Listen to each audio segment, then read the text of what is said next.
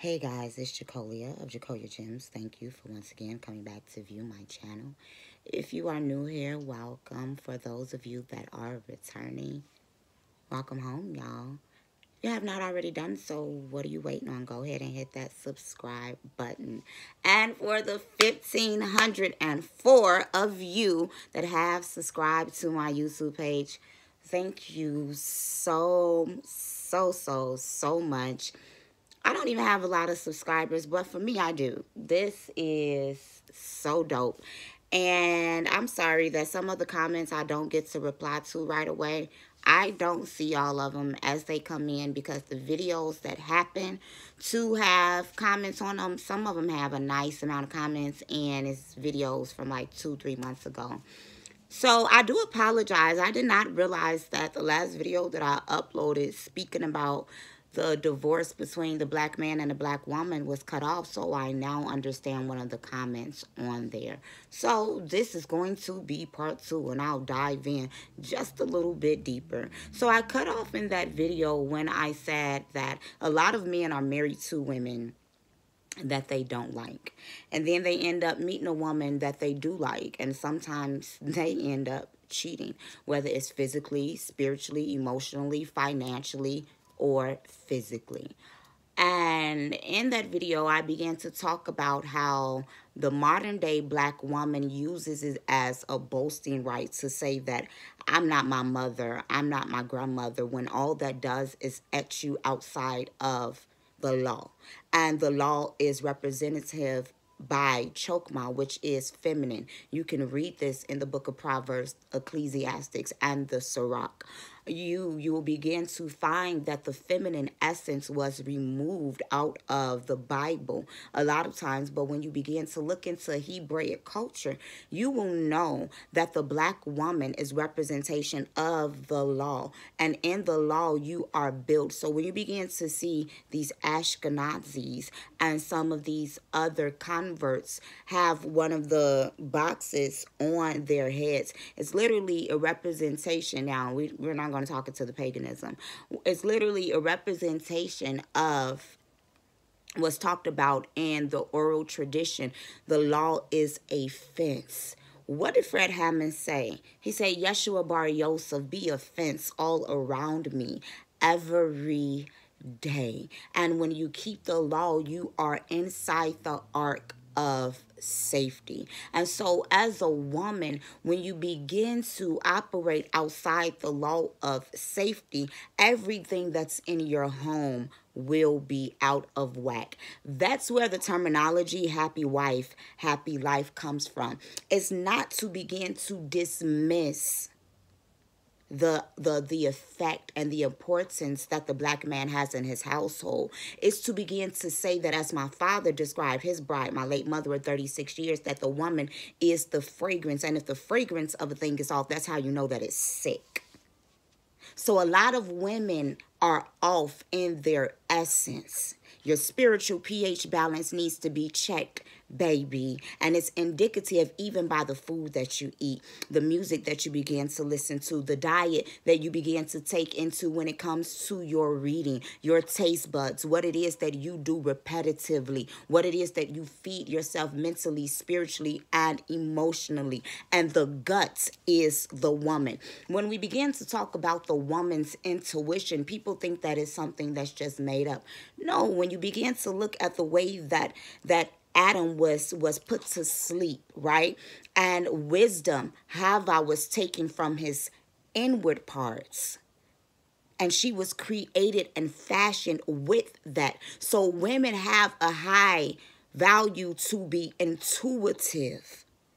And this is because she represents as an interception, a line of defense before anything begins to get to the king, before anything gets to our head, to our husbands. And so when a woman is off in her essence because she has removed herself from what it is that her origins is, when we chase men, and trust and believe, if I say something, I've been guilty of it before. And even if I have not, I've seen it before. When you exude desperation. When we begin to wait for men. And I need y'all to do me a favor. In this video, tag Math Hoffa. I was going to do a reaction video with it. I'm going to have some reactions very soon. Math Hoffa had Lil Scrappy on his show recently. Y'all ain't even got to tag him because I don't even really be on that. Had Lil Scrappy on his show recently. And Scrappy was talking about the discrepancies between himself, his mother, himself, his wife, and his mom and his wife. And he began to talk about, he referred to his mama, he always called Mama D, but he called her cuz. He said, cuz hard, man. You really can't talk to cuz. Cuz break down about something, crying in 1 minute and then happy about it in the next. He said, my wife just as hard as me. My wife a Crip from Compton. In comparison to my mother and to my wife, I'm a sucker. And I ain't afraid to admit it. This is a black man crying out for love, for affection. They posted something to him stating this on the TV show and said that his wife was hard. Scrappy Bambi's marriage and mother-daughter, mother-son dynamic is actually seen a lot in the black community. I've seen it. Mama D was a woman who was a pimp and she sold drugs and did whatever it is that she had to take care of Scrap. We see this repeated a lot in the black family dynamic. I believe that she's clearly a traumatized woman. A lot of us are. And so when you begin to look at these dynamics and you have a black man, and not just him, we just going to deal with it holistically. We're going to use examples. When you have a black man, he was with the mother of his child, right? For years, didn't do right by her. She held him down, blase, blase. They had their ups and their downs. Then enter ends another woman. We're going to exit out the shade factor. Then enter ends another woman. And you have a woman like Bambi, and Bambi told Scrappy, I'm hard because I had to fight for you. That's not your job. And I see a lot of narratives when men, like, if they don't want to fight for your attention, that's not your job as a woman. I'm going to let y'all know this. If you are a woman and you meet a man, you just need to assume that it's a great possibility. 8 times out of 10 is somebody else that pre-existed before you, that he's romantically tied to, or that he's sleeping with, has some interest in. You cannot feel as if just because you have entered into this man's life that he about to drop everybody for you. Because who are you? Who are you? What have you done to earn that?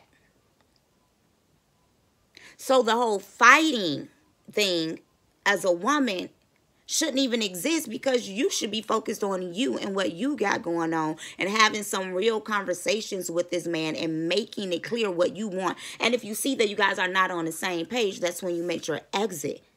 But women boast and brag about fighting and tussling. The fight should be spiritual. You should be fighting as a woman to pull down strongholds and magnets of generational curses, of fornication, of lust, of cervical cancer, of whatever, of divorce in your family household, in your dynamic. But you're so worried about fighting for a man and trying to make him be what it is that he has proven that he is not.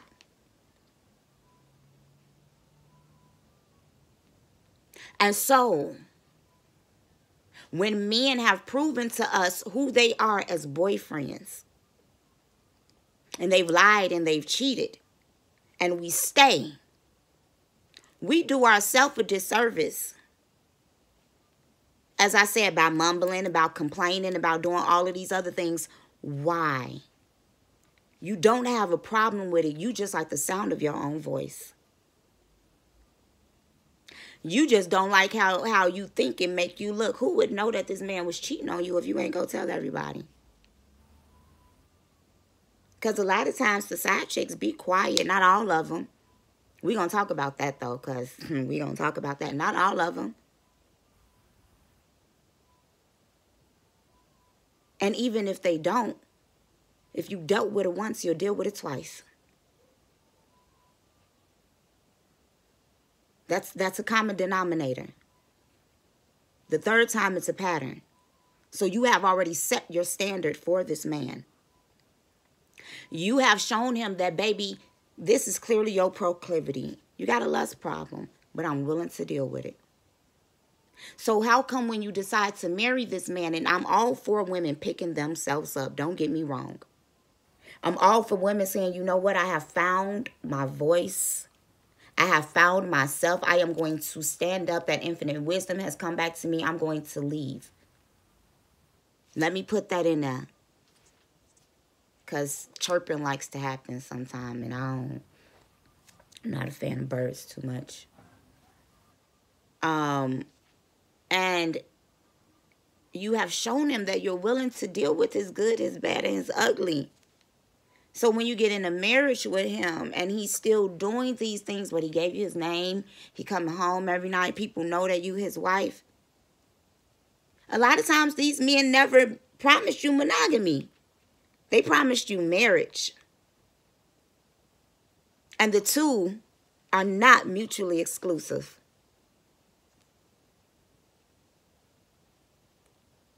It's a moral issue. It's a self-control issue. But black women, please answer this question for me. Why do you live with such a delusion that a black man is going to make you from a side chick to a wife and then be faithful to you? Why do you think a black man is going to have you be his girlfriend for all of these years and cheat on you? And then all of a sudden he gets his lust problems together? Then all of a sudden he respects you? Can we talk about the fact that a lot of times black women that are married to men and in relationships with men are in those relationships by default? Because a great amount of times they were given to you. You lucked into them because you waited, because you begged, because you was desperate, because somebody else walked away. And if a man loses a woman that he's not ready to walk away from, he gonna make you pay for it. So a lot of y'all are paying for the heartache that he had to endure because you didn't know how to play your role. And I don't feel sorry for you. You reap what you sow. I'm really over feeling sorry for people getting cheated on. Men and female. It don't make it right. But we have to begin to look psychologically. What somebody laying with somebody else even got to do with you and your inadequacies? Unless they've been coming and you telling you, I'm not satisfied. I'm not happy. I'm not this. I'm not that. And it's still no excuse. We still have to address the cause and effect. But please, stop lying and acting like cheating is your deal breaker. Because it's not. And you can't do what he do. Because you're a married woman. And if you step out, he step out, and she's single, that's fornication. You step out, that's adultery. That's Bible talk. Black men, I highly suggest that if you cannot afford to cheat, don't. And if you have not found it within yourself to tell a woman that I don't believe in monogamy, if your pockets cannot afford to take care of multiple women, you need to stop because you're making whores out of the daughters of Zion. You need to be able to take care of each woman the same way. And black woman, if you call yourself being with a man and you know he sleeps with other women and you don't want him doing anything for those other women, you're scum. Because he's given his essence, his seed, his life force, but he can't give his money. And this is how you know that black men are only loved based off of what they can provide. Comment down below, y'all. Thank you for coming back. Once again, this is Jacolia of Jacolia Gems. If you have not already done so, subscribe. Welcome back.